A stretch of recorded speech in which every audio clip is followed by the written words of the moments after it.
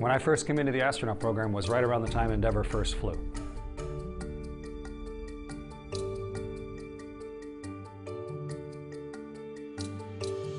I got into the program, and a decade later, amazingly enough, had a chance to fly on Endeavour and to ride Endeavour up to the International Space Station and to put on a big white suit and open the belly of Endeavour and actually climb outside and crawl around the outside of that spaceship as it was docked to the space station in orbit, building things onto the International Space Station, and then ride Endeavour home, and not back to Florida. We had bad weather in Florida, but where I'd been a test pilot student, where I'd watched my very first shuttle landing back on the return to flight after Challenger.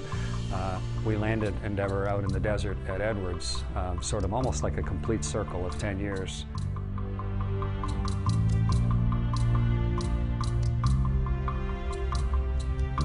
On my flight, there were 3 rookies.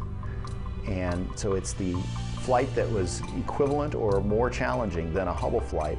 And we had 3 rookies, and our commander had flown once. And so we were like, oh, I can't believe Dad gave us the keys to the shuttle, dude. So it's a privilege to fly with as an inexperienced crew member, with an inexperienced crew, on a mission that would have made the mission planners from 7 years previous just blanch to contemplate, even with an experienced crew.